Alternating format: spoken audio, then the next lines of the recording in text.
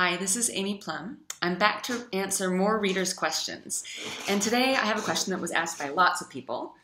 Shireen Hoffman, Holly Remsing, Becky Louise Williams, Isabella Giannessi, Ella Todd, and Cindy Baker, and Samantha Wallace all wanted to know what inspired me to become a writer. Have I always known since childhood, or did something happen? And did I always know what genre I wanted to write? So the answer to that is no, I wanted to be an astronaut.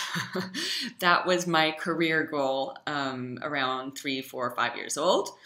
I think starting in 3rd grade, I wanted to be a librarian and didn't know that I wanted to be a writer as a career until a lot later in life. But I knew I always wanted to be around books. And even when I decided not to write poetry anymore, I did start writing stories. So I've always written, I've always wanted to write, but I didn't actually know I was going to do it as a career until about 6 years ago. What did I know which genre I wanted to write? The answer is no. What I usually write, what I wrote in the beginning, before writing the Die For Me series, was comedy memoir. So writing about my life in a funny manner. And that's kind of what comes naturally to me. So writing for young adults and writing supernatural, I had no idea I was going to do that.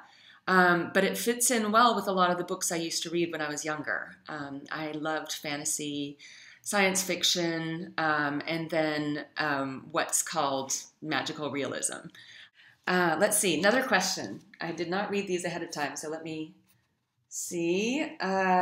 Tips for aspiring writers. That was asked by Abby Pearson, Alicia Fairshadow, Ashley Jellison, and I think that's it. So, tips for writers. Read a lot. I was talking to a group of teenagers the other day about where I get my ideas. And in my mind, I think that there's this alternate universe that exists where all the stories are going on, everything is happening, and we as authors have the responsibility to break into that world and to look into it and to translate what we see there for our readers in the most loyal way possible. Yeah. And I think that the way that you can get into that world, the key to getting into that world is by immersing yourself in story. So I don't know how anyone could actually write if they haven't done a lot of reading first. And that is my biggest hint to new writers. Read a lot, immerse yourself in story, and then it'll come naturally to you.